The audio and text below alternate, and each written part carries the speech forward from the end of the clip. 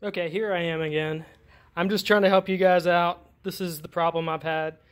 We were driving the other day and we have an Ezgo 1995 TXT controller, and it just stopped going. It would not go.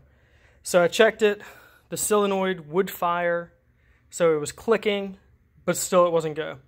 So I checked the solenoid, checked the controller to the best of my ability, but I was about ready to go spend $400 on a new controller, but I didn't.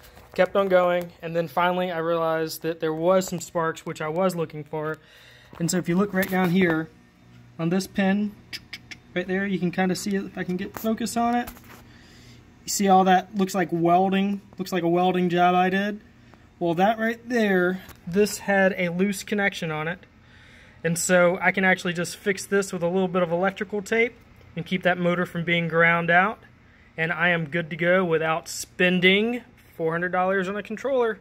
I saw some other people with the same issue, and they said they've replaced everything and they couldn't figure out where it was. So maybe this is something that's common that happens to these guys. Good luck, guys.